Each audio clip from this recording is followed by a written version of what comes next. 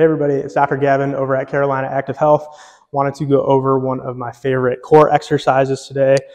A lot of times when people come in, the early stages of rehab is consisting of learning how to properly brace our trunk, separate spinal movement from moving our arms and legs.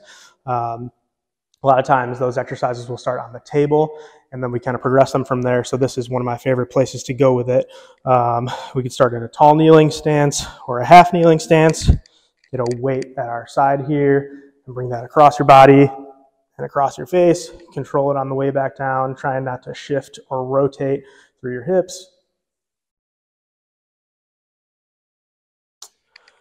And give that a shot.